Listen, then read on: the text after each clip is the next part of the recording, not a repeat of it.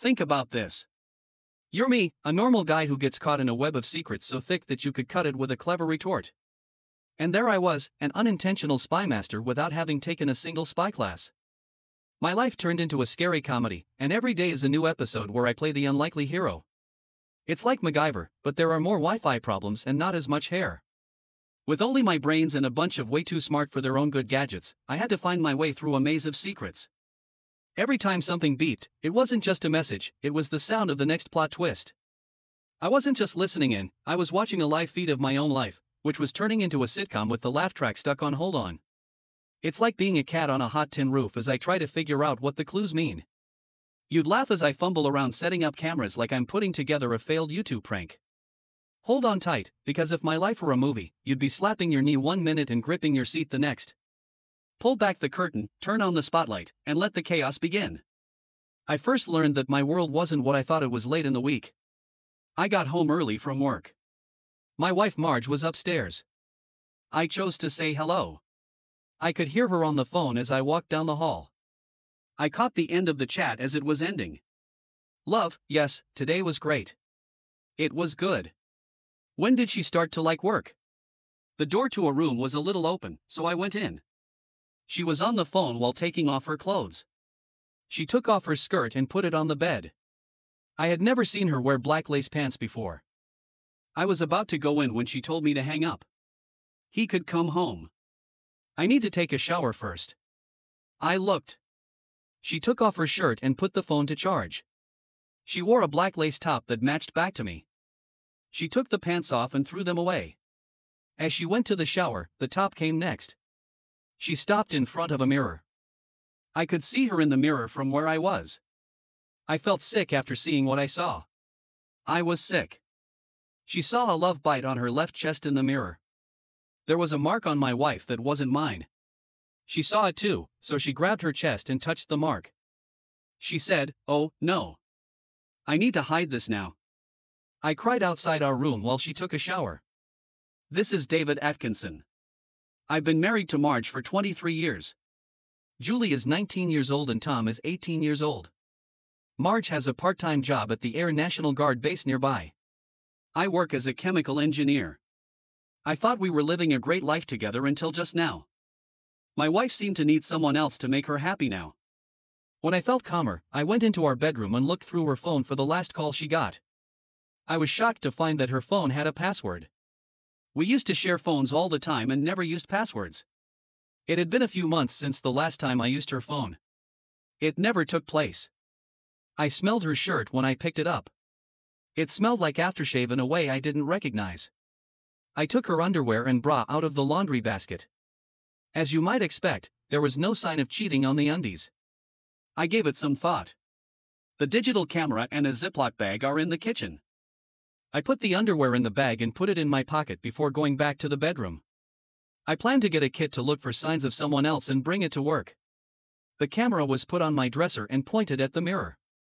I set it to record and hid it with a tie.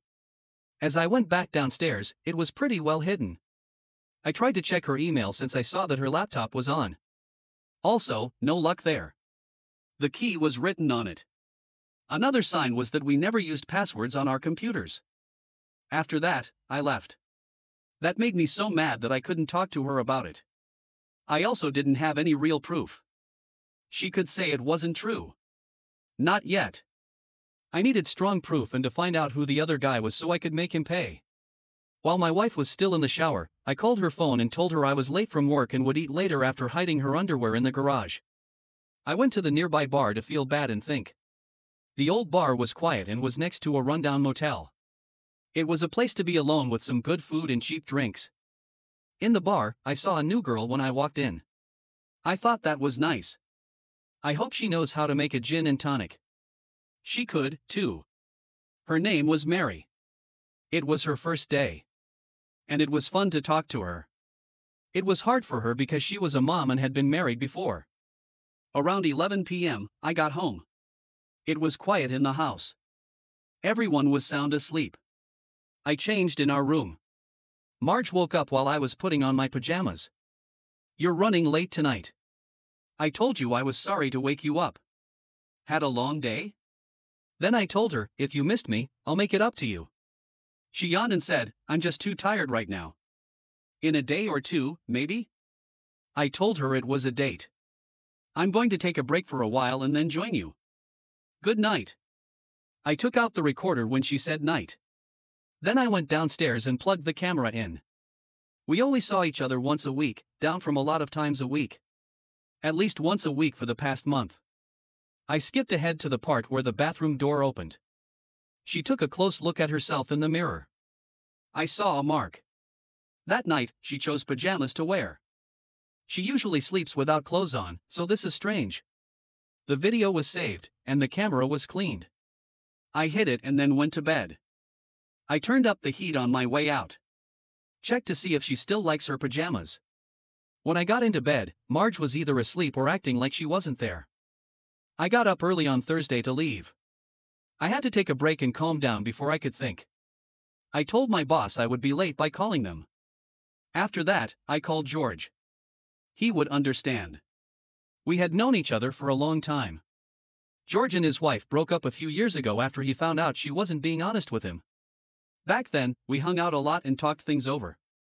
George is now a captain in the Air National Guard and is in charge of keeping the base safe. He jumped right back to work after his breakup and quickly moved up the ladder. In his last job, he was in charge of keeping the place safe. He picked up the phone right away when I called. He asked, "Hey, how are you?" I replied, "Not good. I believe Marge is seeing someone else." He told David, "Oh man, that's rough. I'll do what I can to help. Do you want to come by now?" "Yes," I said. He softly added, "I hope I'm wrong, but you're right most of the time. Let's find out." We sat down to talk after I went over. We had a plan after an hour. George gave me 5 small recorders that were the same as the ones he used before. I went home. Marge's car wasn't there. I kept 1 recorder for her car and put 4 in the house. It was cooler there than before. The heat was lowered. Marge might have been hot last night.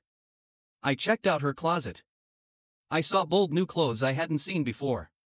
She may have bought them but then didn't want to wear them all the time. New underwear that I hadn't seen before was in the back of a drawer. Some of them looked like they were torn off. I felt awful about that.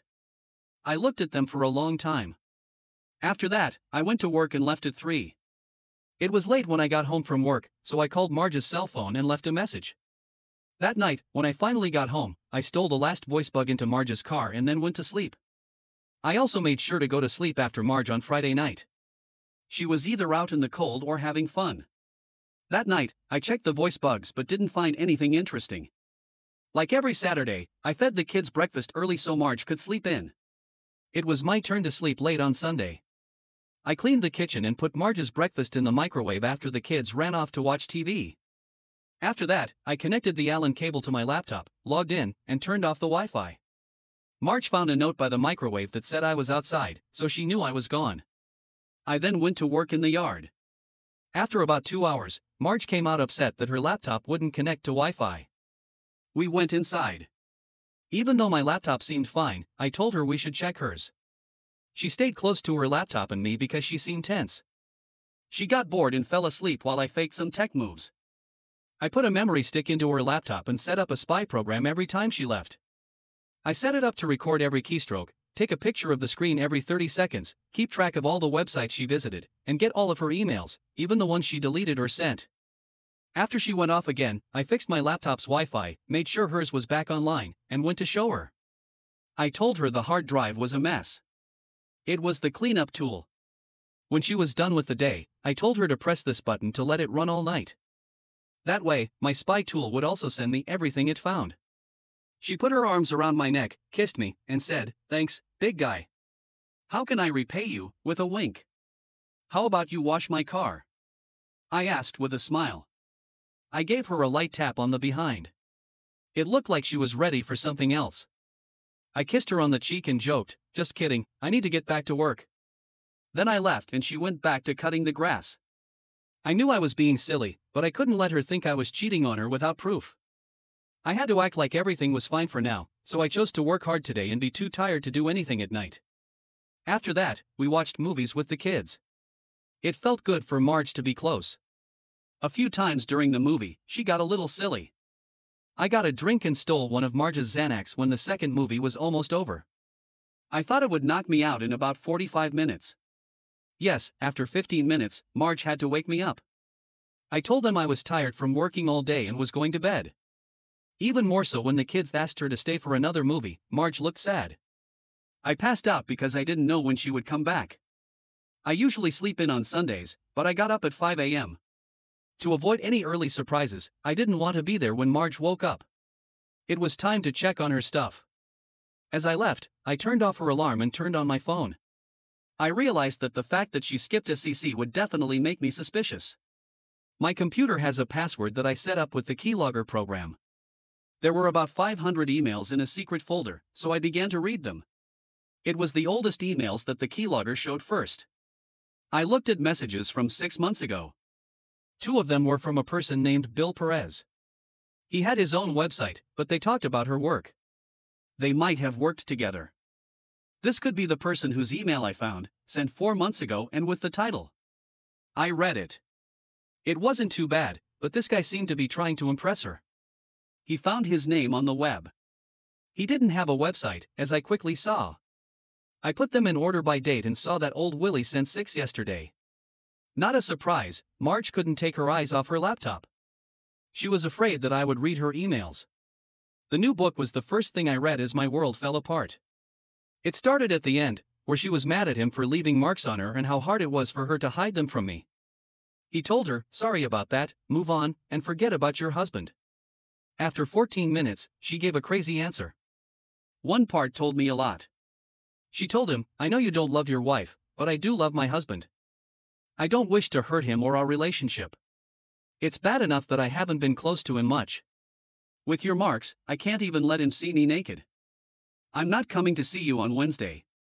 It was interesting, but it didn't change anything. He told her he was sorry, that he'd be nicer, and that he'd take her somewhere sunny if she could sneak away for the next 2. He told her he loved her a lot. In her last one, she was glad he understood what she meant. She would only take trips with her husband, so she wasn't going to their Wednesday get-together. She thought the marks would go away in a week, and then she would spend time with her husband making things right. There were more details in other emails. They had been dating for 2 months. At a nearby hotel, where his company had a room for sales reps, they met. She got directions in one email. It said that the business had a room, 187, and it had had it for 2 years. It was the motel across the street from the bar I was at before. After that, he sent another email. It was a reply to the one she sent the night before, and it made me feel dizzy all over again. His message said she needed to see him this week and that they could meet on Wednesday at noon. This time, she told him to be soft. He told her how great she was and how he would make things nice for her in his answer. I knew then that they both had to take responsibility for what they did. I had to make plans and asked George to help me. I sent George the emails that could help him and then began making breakfast. Marge came down around 9:30 and was glad I let her sleep. I told her it was fine because I went to bed early the night before. She gave me a hug and told me not to work too hard today. "I need you right now." I skipped the last part and told her I still had some work to do. "I moved away and told you to begin." It looked like she was upset as I left. I saw her try to hide it, but I caught her. She should call me if she needs anything. She said okay in a weak way. It was time to clean the garage when George called. He asked first if we could talk. I said yes outside. He told me he felt bad for me after reading the emails. I told him I was sorry, but at least I knew. "That's true, but you don't have strong proof yet," he told her. I thought that the motel would be a good place to try to do that. "You can ask us to do a lot more." He told them they couldn't use that in court. "Tell me more." He had looked into bad things at that motel before. The owner was a good person who didn't like bad people or drug users hanging out there. He told me to call him tomorrow and get the key to that room. Because I need it for work right now. So we can set up hidden cameras, we need to know when Perez isn't there. He told me that's how I caught my ex. I quickly replied, "Yes, I want that. To get him and catch her." "Can you find information about him?" "I'll start on that on Monday morning. We should try to set up the cams on Monday or Tuesday." He said it would take about an hour. We talked some more. George said that the equipment moves and sends things to a receiver within 100 feet. It starts with sound. He was going to use a service room to hide the receiver. My only task was to park close to the motel and turn on the receiver in my car. People who got the first message also sent things. It promised to send me its data and then erase its memory. It could take 2 hours to get a full day's worth of video. The rest of Sunday went by quickly. After a short time in bed, I thought about going to sleep in 10 minutes. After that, I chose not to. When she came to bed that night, I pretended to be asleep. After checking once, she turned over and went to sleep. I called my job Monday morning and left before anyone else. I told you I wouldn't come in today, so I went to George's. He told me that he had talked to the morgue manager and learned something. It turns out that our guy is seeing at least 3 women in his bunker. He must think he's smart to use the same spot for a full-time room, but he's not. George also heard the boss say that Perez was a pain for the staff. Perez worked in the room a few times a week, but he rarely came before 11 a.m. This was the last piece of news. George said, "Okay, let's go." We quickly got to the motel by putting our stuff in George's van. George rang the boss's doorbell and told him I was helping him with some work and might be around from time to time. Kevin, the manager, said it was fine, but he didn't want any bad things to happen at his place. He showed us on a map where the room was and gave George the key. About 50 feet away, there was a utility room. Kevin made a key for George right away when he asked for one for that room as well. Kevin then called Perez's room to see if he was there. Nothing. Kevin may have driven the van close to the room. After knocking a few times, George used the key to get in. There was no one there. Thought about my wife with another man in that bed for a second and stopped moving. After that, I began to help. We set up and tested everything in less than 2 hours. I saw a place on the table for a laptop as we were leaving. "George, look. This is where he keeps his laptop." I almost said it out loud. "I can put a tracker on it if I can get to it when he's gone." George said, "Maybe he leaves it when he goes to eat." I replied, "If I have to, I'll watch this spot all day. I want to find his car first so that we don't get caught off guard." He told me not to hurry. Do you get it? We must not mess this up. Let's leave now. For lunch, how about that place across the street? The food is good, and they have a new bartender. It's nice to talk to her. I'm in. George said, "I'm hungry." When we got there, the bar was empty. I was the first one to walk in. Mary, who worked at the bar, saw me and smiled and waved. George then came up behind me. Mary looked shocked. It didn't bother her that she let the towel fall, stopped cleaning, and walked right up to us. "George, it's great to see you," she told him with a big hug. He gave her a second hug and told her, "Mary, I've been thinking about you." "Yay, it looks like you're getting better." She moved away from him, but she still held on to him. "Things aren't perfect yet, but they're getting better. From far away, you helped a lot." I tried to tell them about George, but they laughed. Mary took my hand, said, "I've liked you since the first time we met," and she let go of George. "It means a lot to me that you're friends with George."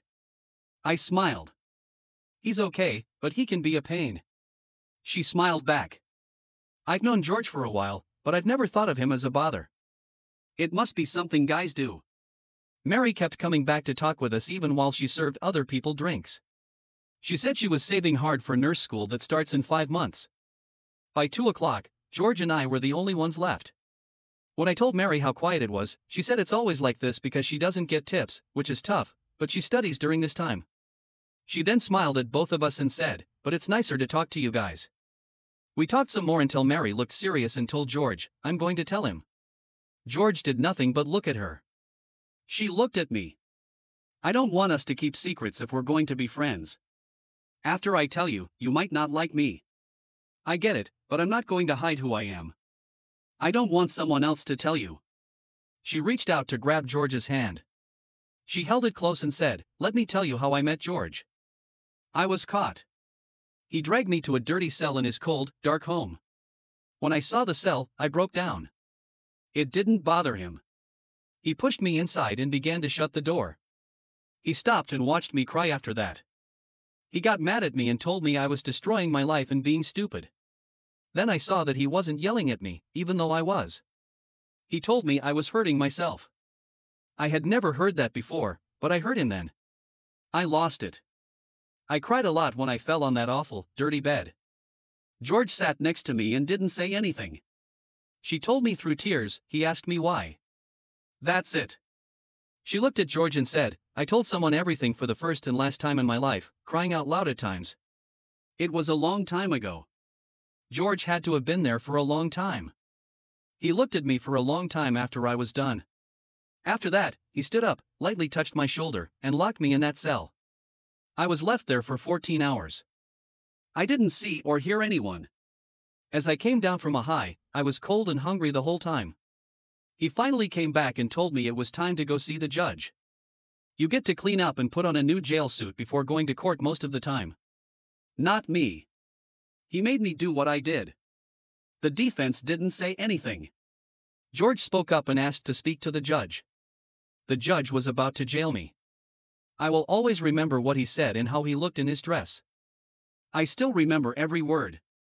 The important thing is that he told the judge that I shouldn't go to jail. He wanted me to go to rehab. The judge and the lawyer were shocked for a reason. I got caught doing bad things and was in a lot of trouble. George said I did them. Then George, who was tough, joined my team. The judge gave me a chance after some thought. I would spend 90 days in rehab and would have to wait 4 long years if I did something wrong. I did it. I looked at George and said, since George caught me, I haven't done any bad things. She looked at us and said in a soft voice, George, David, I don't walk the streets anymore, but I still do what I did. I have to do it to save money for school and take care of my kid. I understand, though, if you two no longer wish to speak with me. I'm sorry, George. After that, I got hugs from both sides. George told her, I'm with you as long as you fight, and you'll win. I know you. I also told Mary, I'm glad we met and am now friends. We were lucky to be in a quiet part of the bar. Mary just cried while she held us. On Monday night at 5:30, Marge showed up with Chinese food. She tried to kiss me, but I just grabbed the bags and told her, great, we're all hungry. She looked scared when I turned around. I told them to change, and I would set things up. I started to get plates ready as she turned white. She tried to talk, but she didn't. I was still mad at her for lying to me last night. The kids knew it was quiet at dinner, but they didn't say anything. I made sure I ate a lot, but Marge didn't. I didn't really listen when Marge tried to talk. So I knew I was being stupid. I didn't want her to end things before I found proof, and being mad now was giving me away. I shook my head and told everyone I was sorry. My thoughts kept going back to work after I got home. Let's do it again. How was your day, everyone? We tried to act normal while we talked over dinner. I smiled at Marge a few times and paid attention to what she had to say. Marge went to sleep before I did. I raised the temperature a little. It took me an hour to listen to the voice tapes and find nothing interesting. I went to our room. Around 77 degrees felt really hot. I got ready for bed, laid down, and turned my back on her. She said, good night, honey. I asked, why are you wearing that thick top, without turning around? It's really hot in here. After a short pause, she said, I'm just cold. I put in a little more effort. I gave her a hug. She gave me a hug back, but she was hot. Are you not feeling well? I asked out of worry. She said, I don't think so. I've just been cold at night. I pulled her close and said, I know ways to make you warm. She tensed and said, David, I'm sorry. I'm just too tired. I turned away and said, it's okay, Marge.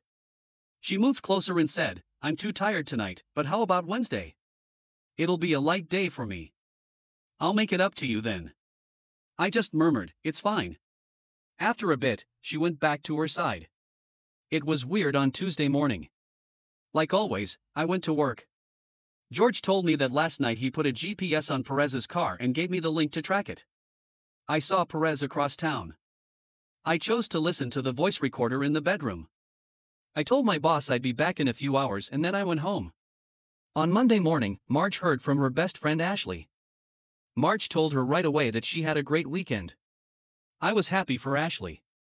Have you been seeing Will lately? Ashley was interested. It made me wonder if her boyfriend Mike knew but told no one else. That jerk. Oh no, I meant to be with David this Sunday night but it didn't work out. She said, I was going to be with him Saturday night like we always do, but he worked all day and was too tired. Does David have better sex than Will? Then Ashley shot back. Marge said it was always better to be with David. Then why are you with Will? She asked with a smile. Marge said, it's different. David cares about me. I feel so safe when I'm with him. Will hits it straight on. I like how David treats me now, but I don't want him to do that again. Both are good, though. It does sound strange, doesn't it? It does for me, friend.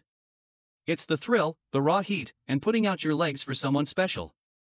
Yes, that's why I began seeing Brian Sears a year ago. I know, that's why I began seeing Brian Sears a year ago. She then laughed. Plus, he's so big, Marge laughed too. That's also why you broke up with him. You walked funny because you were so big. I was always hurting after being with him, God. It's soft, but it's thick. Play with it or just look at it and think, damn. She then said, hey, Mike will be gone for 5 days next month. I believe I will let Brian have me for the first day. I'll be hurt for a few days, but I should be fine when Mike gets back. Really? I thought you were done with him, damn it. I was. We've been in touch since last year, but I think Mike is still onto something. I chose to treat myself since Mike is away for 5 days.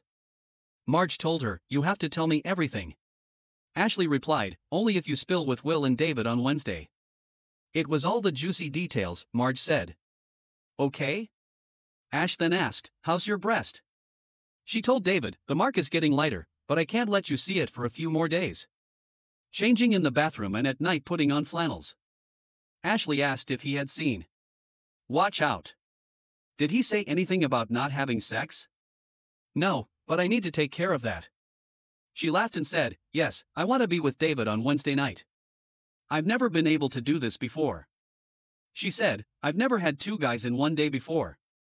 It's something I've done before. It's really cool. Before you go see David, just make sure you get a cleanup kit. It really cleans. Marge said she would. After that, they said goodbye. Marge, no way. Bad girl. Ashley was also mean. Should I tell Mike, which could make his life worse? That's not good. Then I thought he might be mad at me for not telling him. He would want to know if I like him. After I take care of Perez, I'll give him this tape. The next important call came this morning from Ashley. Their talk was not the same as it was on Monday. A call from Marge to Ashley said hello. Ashley saw that Marge was in a bad mood and asked what was wrong. David saw that I was wearing thick pajamas and locked the door so I couldn't change. When we went to bed, he asked about it. Ash, I told you I was cold, but it was really hot. Those thick pajamas made me sweat all night. He didn't say anything else, so I don't think he bought it. Then David came over, but I wouldn't let him see the marks. I took the nightlight out of the wall on Sunday, but David fixed it, so I said no again. He was mad. I told him we could be closed this Wednesday to make things right, but he didn't seem to care. We were so far apart when we laid down. Even worse, I couldn't stop thinking about Will instead of David. That file was saved. I already knew what I needed to hear. I looked up how to find other men and had a kit sent to my office. After that, I went to the motel. There was Perez's car. It was time for lunch. I went to a bar. From my window, I could see Perez reading a menu while sitting in a booth. Mary wasn't there. It seemed like the right time. I went to his motel door and knocked. It was empty, so I used my key to get in. This time, I didn't look at the bed. Instead, I went straight to the other room. There, his laptop was open and a page from QuickBooks was visible. I got my thumb drive, plugged it into his laptop, and set up a program that would record what he typed. This time, I didn't take any screenshots, but I did keep track of all emails, sites visited, key presses, and data, even the accounting ones. I was going to catch him if he was doing something bad. Then I used his remote desktop to look for the right port on the motel's Wi-Fi, which was open. I then made an account on a site that lets you use a basic version of remote control software for free. I used his domain name. This software was put on his laptop so that I could use it from anywhere and see his desktop on my own. The site keeps track of IP addresses, which proves it was set up on the network of the motel. I took the icons off the start menu and desktop. I quickly left the room after bringing up the QuickBooks page again. I went back to work and worked for a few hours. When I got home, I felt pretty good. I was happy and helped Marge and the kids. She looked scared when I first got there, but she calmed down when she saw how normal I was. Around 10, she told me it was time for bed. She told me I should get some work done and then go to bed. She said, "Great, see you in the morning." I thought, great. Get a good night's sleep for your lover tomorrow. Today I had to sort through a lot of information, like the phone records, files from Willie and Marge's computers, and more. But not tonight. After getting the data, I put the car recorder back in Marge's car. When I got into bed, she might have been asleep or just lying there. Thought about what would happen tomorrow as I tried to sleep and stayed away from her as much as possible. The next morning, Marge was up before me, which was fine with me. I was scared to death because I knew she would cheat on me again today, and I would have to watch the video of her with someone else. She was almost done making breakfast when I got there. She was also dressed for work. "Dear, you're just in time." "Good morning," she said. I made a noise and went to get coffee. When I looked at her after a few sips, I saw that she was lost. I said, "Sorry, I'm still half asleep." "It's just that you're not yourself in the morning," she told him. "You now understand how I feel most of the time." I just sat down and drank without saying anything. She began setting out food for the kids as they came in. She cooks alone today, which is rare for me to help. Even though I didn't look at her, I could tell she was looking at me from the corner of my eye. She stopped and gave me a good look. I looked at the door and didn't see it. Just before I left, she stood in my way and asked me in a low voice, "David, is something wrong?" I gave her a blank look and told her, "I don't think so." After that, I gave her a big, loving hug. She felt better when I hugged her and said, "I'm glad, I was worried." I told her, "I love you, I can't imagine my life without you, and I want to be with no one else." After a short pause, I said, "I hope you feel the same way about me." She stiffened up, made a crying sound, and grabbed me even tighter. "Of course I do," she said. She then said in a whisper, "I'm going to make you very happy tonight." I pushed her away hard and left without giving her another look. I drove to the motel and began downloading the files while I waited for Marge to leave for work. I got home just after 9 in the morning. I thought about how to handle the day the whole time I was in the parking lot. How could I be normal when she was around? What was I going to do? I couldn't stand to watch the video of her with another guy. It took a while to get the data from the bugs. As it changed hands, I wandered around the house without a plan. It didn't make sense to me to talk to Marge tonight, let alone sleep with her. I started with his emails. Some simple things clicked for me after a while. He was in charge of 3 businesses that bought cheap goods and sold them to the government, the military base nearby, and some big businesses. The sneaky jerk seemed to be cheating on my wife with 5 other women. He got a lot of emails about the facts and quality of the products. I saved some emails to read later. It wasn't much yet, but it was a start. Then I used a keylogger to get his usernames and passwords and copied his 3 QuickBooks company files. Also, I didn't get much from that. I'm not an expert on money matters. In the bills, I did see that he had 6 business cards. In the notes for each one, he even wrote down the card number. It took a long time to listen to his phone calls, but it was worth it in the end. Some emails and phone calls with him made me start to put some pieces together. One call came from someone who works in shipping and is very busy. He said there was a problem with the last order because some of the serial numbers were repeated. It got even worse, each new order had to have its own unique serial number. That made Perez very angry, and he made it clear that he was not happy. It was important to be careful with the new checking software, the person on the phone said. Perez hung up the phone and then went online to buy 2 high-tech printers and other things for them. Then a salesman called him. Willie Boy kept going around in circles until he finally said, "It takes a long time to get permission to sell things, but I like you and can help." The big boss in charge of shopping at the base listens to the person who helps him shop. "You have to pay me to get that helper to work for you. You can sell the base goods worth $100,000 for $5,000 in cash. You can make your prices a little more fair. The next time, it will cost less." That made the guy sound less sad. "Okay. How do I give the money to you?" Perez asked. "When you're ready, I'll tell you." They will choose your bid in 2 days. Thanks. I'll call you soon. Then he got a call from someone who works at the base, where Marge works, and buys things.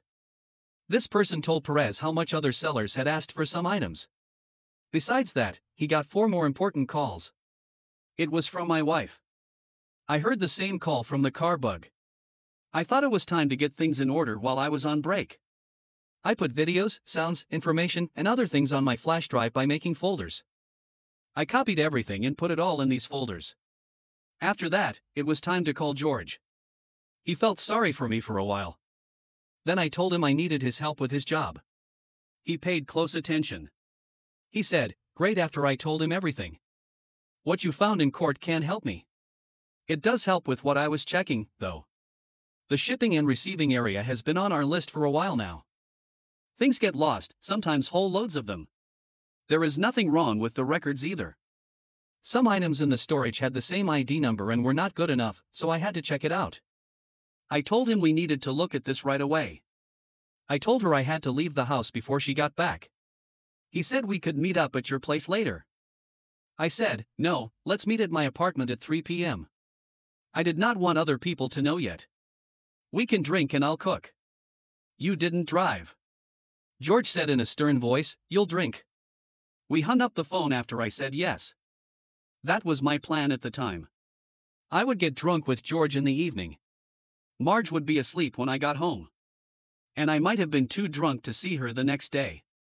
We hung up the phone after I said yes. That was my plan at the time. Spend the night getting drunk with George. Marge would be asleep when I got home. And I might have been too drunk to see her the next day. It broke my heart. It was almost noon. And she was about to meet him. When I called Marge, I got her voicemail. She might not have wanted to talk. I told her I would be late getting home because I was with George. After that, I looked at video files from Monday to now. What I saw at first shocked me. A woman with her own key came in early Monday morning. He gave her a tight hug and kissed her a lot. After that, they went to bed. That video is saved. He spent a short time with a cleaner on Tuesday. That night, another cleaner showed up. He gave her cash. In return, she did things. I also saved those videos. It was time to see George. I gave him extra copies. George picked me up, and we looked at what I found for about 2 hours. After that, we went to a bar. It was around midnight. I remember when we left, but not much else. I woke up around 9 a.m. on Thursday. There were no kids or Marge in the house. A note was on the table. I forgot to set my alarm because I had too much to drink the night before. It was clear she was mad when she said, "I won't wake you." I thought that was good. It's easier for me to stay away. I called my boss and said I was sick. Then I left to get a scary video from the motel. George called while I was on my way back. He told us that our case was moving quickly now. The person who was ready to talk about the $5,000 bribe was going to record conversations in secret. People saw Perez and his group being sneaky, and a report was sent to the people in charge. It's possible that the military police will soon check out Perez's office, motel, and home. They were going to look through his computers, so I had to hide my tracks. George wanted me to wait 10 days before talking to Marge because he thought the raid might start then. After that, he told a big secret. Marge was now thought to be guilty.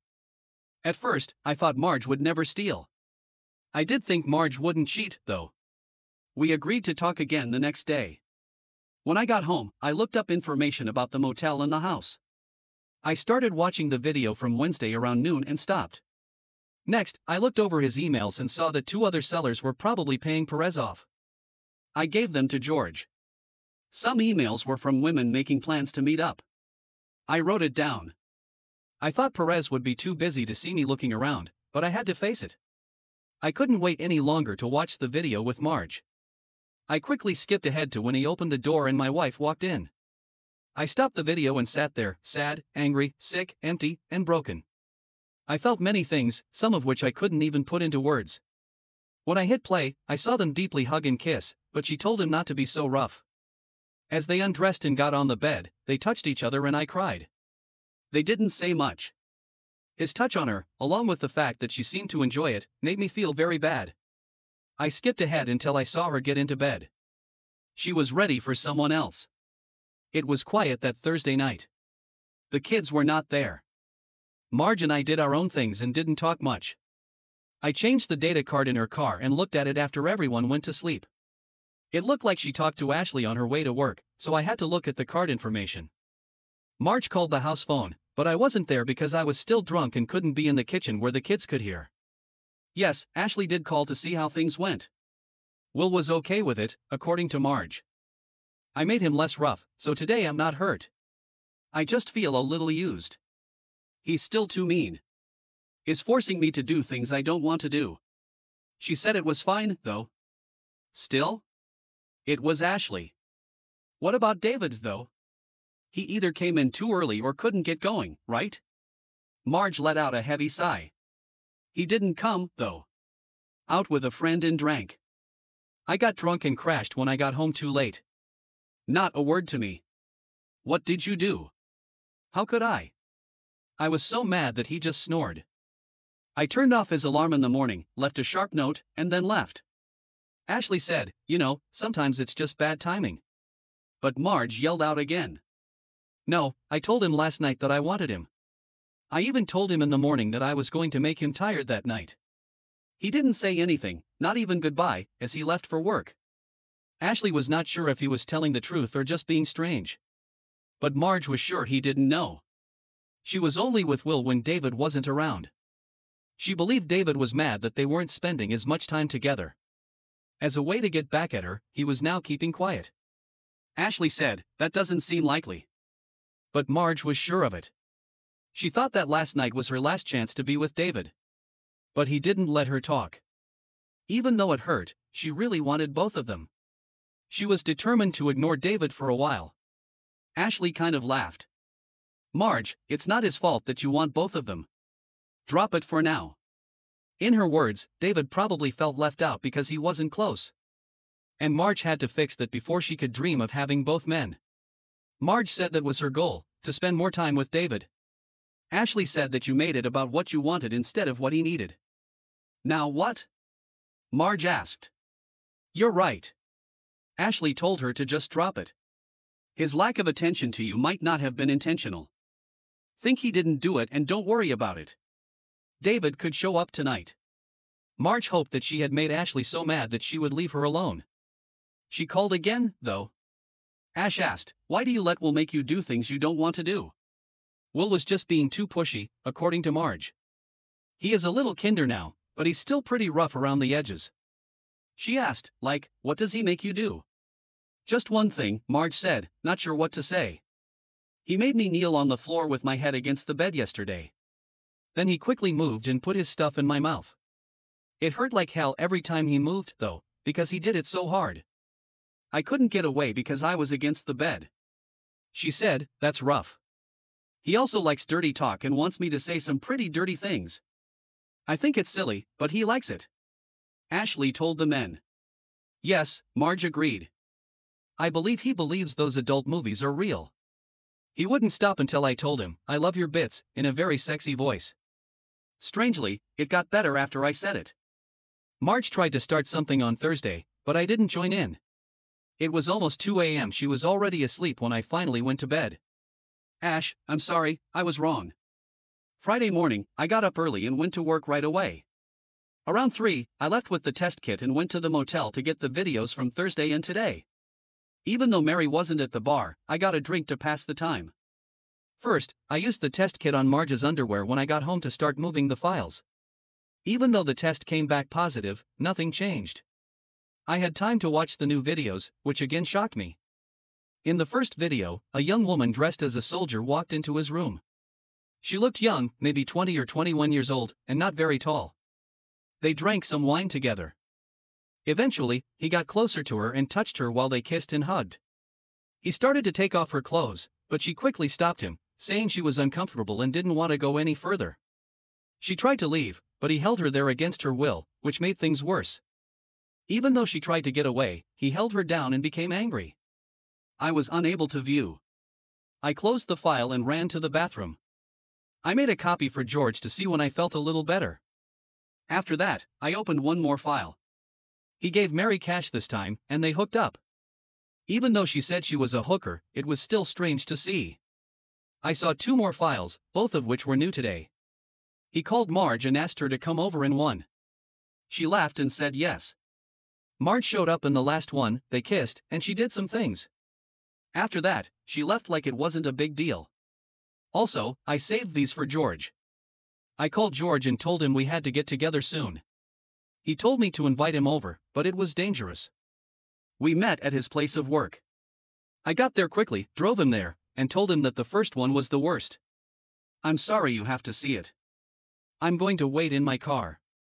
George finally came out and joined me after a long time. He said, Perez will feel bad about what he did when I find out who she is. He then said, let's go. Not for drinks, but to see what's going on. For Mary. Mary went to the bar but didn't work there. She waved to the bartender and asked for 2 gin and tonics when she saw us. He set them down for us, and she hugged George, squeezed my hand, and said, hi, guys. Also, it's always nice to see you. Right away, I said, hi, Mary. It's great to see you. George asked her, Mary, what's up, but she didn't answer. She looked sad and told George, you got it again. I got sick from CC. That's the reason I can't work at the bar. I do not want to make anyone else sick because I am sick. I am no longer willing to sell my body or go to school. I'm not going to sell myself or become a nurse until I need to. George jumped in quickly. You still have school to do. That's not true, Mary said. I can get by with this job if I don't save for school. That's enough for now. George got mad, grabbed her arm, and told her, no, that's not good enough. That day in jail, you wanted to be a nurse, and you've been working every day to make that happen. It's good that you no longer have to sell yourself, but I won't let you give up. Mary, I told you, we'll find another way. With tears in her eyes, she told us, I couldn't ask for better friends, but I can't and won't ask you guys to help. That's not right. George and I looked at each other. Okay, you didn't ask, and you can't stop us from talking about it now, so I said. After laughing, I said something new. I asked George, are there any jobs open at the base? His words were cut off before they could be said by Mary. She told the guys, you need to know 2 things. To begin, I know that you all kept an eye on Will Perez. Outside the bar, I can see the door to his room. I hope you catch him soon. George gave a stone-faced nod. When I found out he made me sick, the first thing I did was make him sick too. My jaw dropped. Why?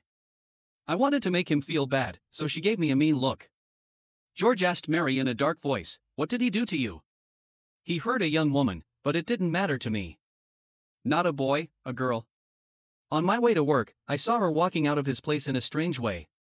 She was having a hard time standing. I tried to help her. She had a sob. Her face was red and hurt. Her dress was torn. I was only allowed to walk her to her car. After that, she drove off. What did Mary say to George? She looked like she was in the Air National Guard and might have been 20. She's one of yours. George said, I know. I'll find her and make sure she gets help. He'll feel bad about what he did afterward. He looked at me and said, I think David has some plans he hasn't told anyone about yet. We can talk. It was almost midnight when I went to sleep. George already knew what I was thinking, and Marge was already asleep. He also asked Mary if she could work at base and buy things. They had to quickly hire people for some jobs. Saturday was not busy. I didn't talk to Marge much. As usual, we watched a movie. When I came over with drinks, Marge was sitting in the middle of the couch with Tom and Julia next to her. Most of the time, Marge and I sit together, and our kids sit on the couch next to us. I sat down because Tom and Julia looked confused and Marge looked proud. Marge went to sleep early. I checked the voice recorders during that time but didn't find anything. Through email, Perez thanked her for Friday and said he looked forward to next Wednesday. On Sunday, we didn't really talk. We did nothing and pretended everything was fine. I went to sleep before Marge, but I saw her still going to the bathroom to change. She had to know that lying and cheating on us hurt us a lot. There was a bit of a jerk as she got into bed, just to make sure I felt it. When she turned her back on me, I didn't say anything. That was fine with me. She could stay sick. George called me on Monday. He said they found the lady who was attacked. She went to a nearby hospital and talked with some people before she was ready to speak out against Perez. He also told me that they were going to break in early on Monday. He hoped I would stay away from Marge this week so I wouldn't mess up with Perez. Yeah, I agreed. I told Marge I would be gone from Wednesday to Sunday, but I was really going to book a room at the motel and carry out the plan I told him about. Next, I called Kevin at the motel and reserved the 5-day room right above Perez's. Sunday through Wednesday I was going to be gone. I told Marge and the kids about it at dinner on Monday. Judy and Tom were upset. Marge didn't do much. Tuesday, Marge and I didn't talk much. I put a bag in my car after everyone went to sleep. I listened to the tapes. I heard one conversation. This morning, it was Marge talking to Ashley. Ashley, Marge told you that jerk was making a mess. Will or David? Ashley seemed to be lost. David? This morning I talked to Ashley. Ashley, Marge told you that jerk was making a mess. Will or David? It sounded like Ashley was lost. David? We've been away. We just haven't talked in days. Last night, he told me he was leaving early Wednesday morning and wouldn't be back until Sunday. That means I won't be able to have fun with both of them on the same day. Oh no, Ashley left. Marge, you should work things out with your husband first before you dream big. This is going on for too long. Yes, Marge spoke. David should stop being so annoying. I'd make his day better. I don't understand why he makes things tough. Okay, I thought, she's joking around while I'm being tough. Still, I saved the file. Wednesday, I got to work early but left at noon to check into the hotel. For the next few days, I set up the video gear in the room with 2 laptops that I took out of my car. I could check my email and watch the live feed at the same time. Then I let it sit until about 1. I saw Marge come in through the window and walk to her room. She turned on the live feed on her laptop. She kissed and hugged Perez. She said she had to check her email first, then turn on her laptop and connect it to the hotel's Wi-Fi. For about 10 minutes, they were both working on their computers. At the moment she said she was done, he picked her up and took her to bed. He told her, "Baby, I need to be with you," as he put her down. She kissed him close and told him, "I need you to be with me." I turned down the sound and used my laptop to log into Perez's. I got into Marge's laptop from his while they were taking off their clothes. After that I was busy. For almost 2 hours, they were deeply in rough together. Then they held each other while they slept. They got up around 5 p.m., giving me 4 hours to look through their computers. I logged out but kept watching when they started to move. She woke up first and looked around, seeing the time. Then she saw him. "Will, wake up, honey," she pushed him awake. We fell asleep. He grunted to wake up and then laid back down. He asked what time it was. A little after 5. She said, "I have to go." He replied, "Me too. I promised my wife a fancy dinner." It was a light hit. "I don't want to hear that. I hear too much about your kids and husband." As he got up, he said, "Don't forget." He was stopped by her. "I'm sorry, honey, I said that. I love my life. Just sometimes I feel envious when I see you with your wife. We're having a hard time with what we're doing," he told her.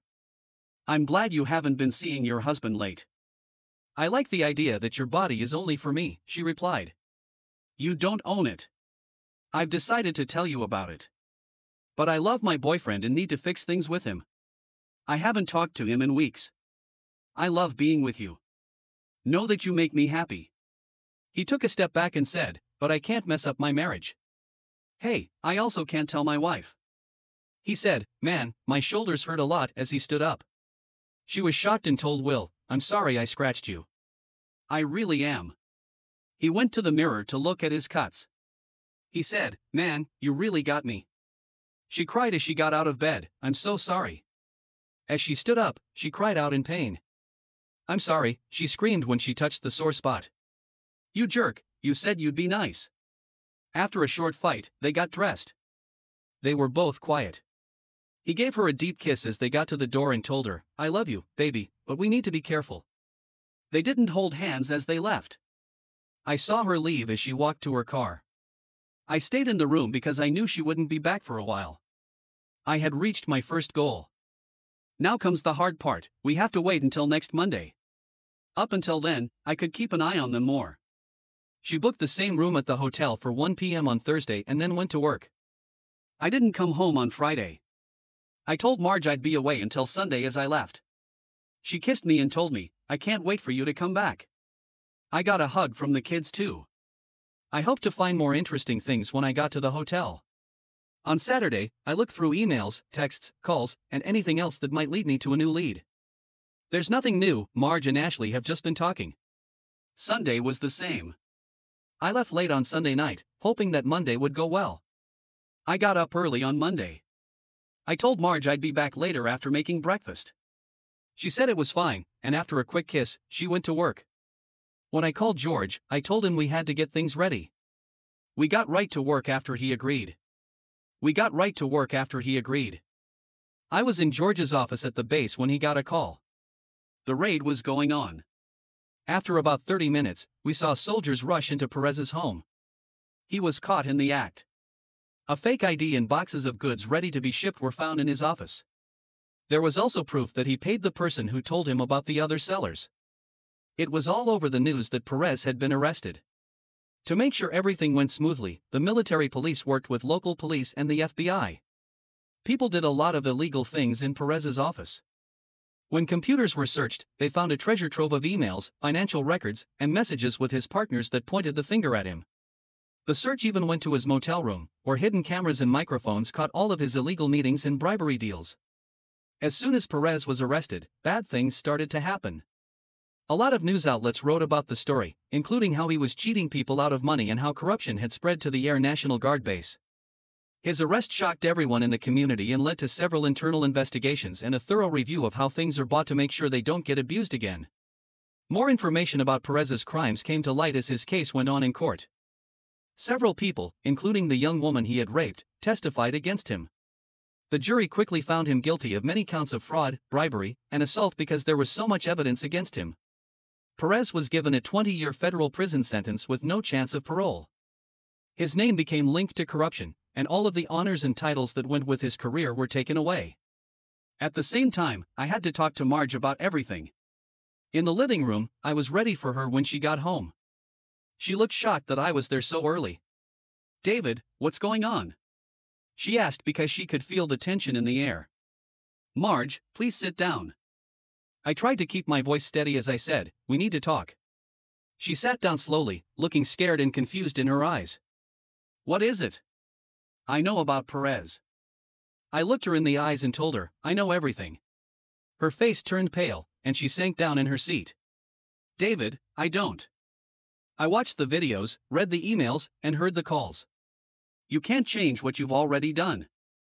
I spoke up, my voice shaking with pain and anger. Marge lost it, and tears ran down her face. "David, I'm really sorry. I didn't mean to hurt you. I love you. It was so hard for me to find my way. Please trust me." I took a deep breath and tried not to cry. "Marge, you can't say sorry now. You betrayed our trust, and you can't take it back. I need to split up." She cried even more and hid her face in her hands. "Do not do this. We can get through this. I can change." But I had already decided. "Marge, it's over. This is not how I want to live. We need to care about the kids and do what's best for them. We need to move on." I chose to send the evidence, which included Marge's underwear, to a clinic for testing after seeing the videos of her with Perez. The results were really shocking. 5 different men's DNA was found at the clinic, and Marge had an STD. I told Marge about this, and she was heartbroken. She went to the clinic and paid a lot of money for care. I also got checked, and thankfully, I didn't have any STDs. Over the next few weeks, there were a lot of court cases and emotional upheaval. The deal we made was that Julia and Tom would live with both of us at the same time. We sold our house and split the money equally. We also shared our savings and things in a fair way. Marge moved into a nearby small apartment while I looked for a new place for my family and me. There was a lot of pain and time spent on the divorce process. We had to go to mediation sessions to work out the specifics of who would have custody and how the assets would be split. My friend Marge and I both agreed to go to therapy in order to deal with our feelings. Julia and Tom were important to both of us, but the road ahead was not going to be easy. It's easy to see why Julia and Tom were so upset by the news. They knew we loved them and that nothing was their fault, so we sat them down together and told them what was going on. Though shocked and hurt, we promised to make the change as easy as possible. Marge felt guilty and bad about what she did. She moved into a small apartment nearby and worked on getting back together with her kids. She went to therapy to work through her problems and try to start over with her life. For the sake of the kids, we kept a friendly relationship by going to school events together and making sure the kids knew both of us were there for them. After the divorce, life was hard, but it also opened up new chances. I missed work for a while to take care of my mental health and be with Julia and Tom. We made new traditions and spent more time together, making good memories to balance out the bad ones from the past. Meeting up with old friends again helped me slowly get ready to date again. George stayed a loyal friend who always helped and supported me.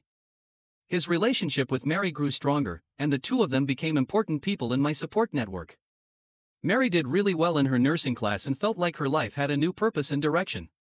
She also got a job at the base with George's help, which gave her stability and a sense of belonging. About a month after Marge left, I had a heart-to-heart with Julia and Tom one evening. I looked at my kids and said, "I know things have been hard. But we have each other, and we can get through this together." Julia answered yes, and her eyes were filled with determination. "Dad, we will. We'll be fine." As Tom looked up from his game, his eyes showed a rare sign of weakness. "Yes, Dad, we work together." I smiled because I was so proud of and loved my kids. Yes, we work together. My life got into a new rhythm over time. My main goals were to do well at work and be a great dad. I even went on another date, at first cautiously but with more and more hope for the future. Having friends like George and Mary there for me made a big difference in my ability to heal and move on. Marge worked on herself and her relationship with the kids even more. She was able to be there for Julia and Tom because she found a job that gave her flexible hours. We had less trouble getting along with each other, and we both tried to be good co-parents. My life's ending showed how strong people can be and how important it is to start over. The hurt was very real, but it also helped me grow as a person and make my relationship with my kids stronger. We got through tough times together and were stronger for it. I changed with the seasons. I learned to move on from the past and enjoy the start of something new. My story didn't end when my marriage did. It was the start of a new story, one full of hope, growth, and more good things to come. Julia and Tom kept doing well in school and figuring out what they wanted to do with their lives. Marge and I figured out how to live together peacefully while still putting our kids' needs first.